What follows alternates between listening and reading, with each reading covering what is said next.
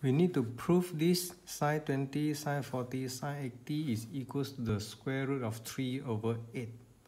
So for the left hand side, we copy down first. Then we rearrange the sin 40 and 20, put the sin 40 in front so we can do the calculation later easier.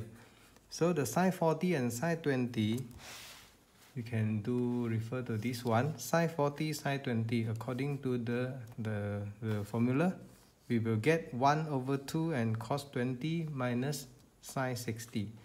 So after that, we put it here. Then we get the cos 20 minus cos 60. Then after that, we times the sin 80 into the bracket. We will get this one. Then we rearrange it. Sin 80 to cos sin 80 cos 20, and then this one. Then after that, we do the formula again. So we get sin 100 and sin 60. So after the sin 100 and sin 60, we know that sin 100 equals to the sin 80. Then this one copy back. The 1 over 2 here, we put it in front, so the front one will change to 1 over 4. After that, we open the bracket for this one, then we get this one, sin 80, sin 60, negative sin 40 and negative sin 20.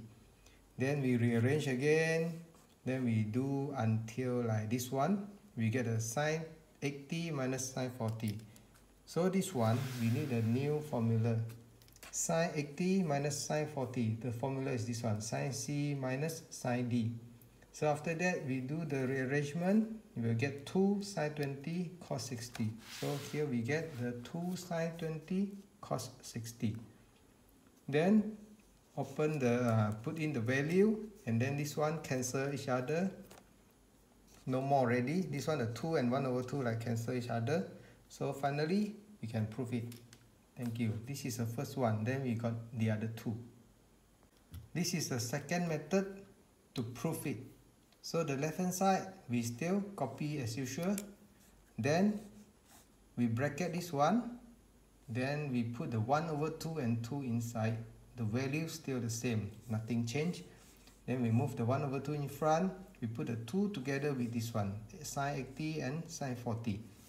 After that, from the 2 sin 80 sin 40, we can do the formula 2 sin 80 sin 40, so equals to cos A minus B minus cos A plus B. So after that, we'll get all of these things together, then we get cos 60 and cos 40. So we get this one, 2 sin 80 sin 40, then we'll get cos 60 and cos 40. Cos 60 is 1 over 2, cos 40, copy back. After that, we times this one into here. So we will get this one, 1 over 2 become 1 over 4, sin 20, then so on. Okay. Then we get this one, cos 40 and sin 20 here. See? After that, we can open this one again, expand it. So we get sin 60 minus sin 20. How? Like this one, cos A sin B. Right? Cos A sin B equals to 1 over 2 sin A plus B minus sin A minus B. So cos 40 sin 20, we will get 1 over 2 sin 60 minus sin 20. 1 over 2 sin 60 minus sin 20. Then put in the value. Sin 60 is like root 3 over 2. This one put in. Then open the bracket. Okay. This and this will cancel each other. We only left like 1 over 4 and root 3 over 2. So open the bracket, proof. Thank you. There's still one more. Okay. This is a third method to prove it.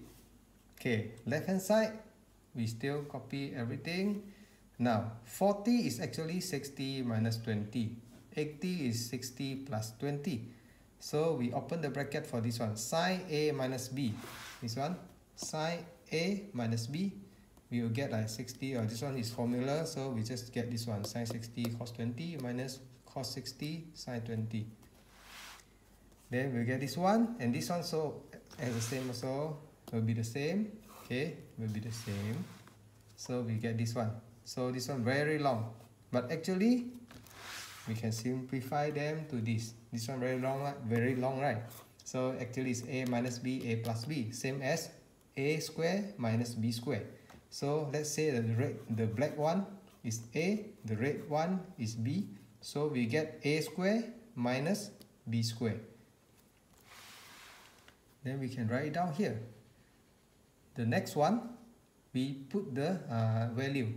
Sin 60 equals to root 3 over 2, right? So sin square 60 equals to root 3 over 2 square. This one copy back. This one cos 60 equals to 1 over 2. So put a square here, then copy back. Then after that, open the bracket, we get 3 over 4 and 1 over 4. After next step we like times the sin 20 inside here. So we get this one and this one. This will be sin power of 3, 20 degree. After this, we change the cos square 20 to 1 minus sin square 20.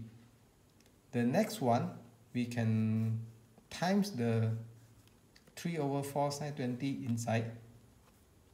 Then we will get to this one. Okay. From here, we can take the 1 over 4 out. So we can get 3 sin 20 minus 4 sin cube 20. This one is another formula also. So this is another formula. We need to know this formula. So sin 3a equals to 3 sin a minus 4 sin cube a. When the a is 20, we can put the 20 here, right? 20 and 20. So this will be 3 times 20, which is sin 60, which is root 3 over 2. So you can see here, after this one, it will be sin 3 times 20, then 60, and then last one, proof. Okay, I know 3 methods only for this one. Maybe got the 4th one, I'm not sure. So share to your friend, your best friend, so both of you can improve. Thank you.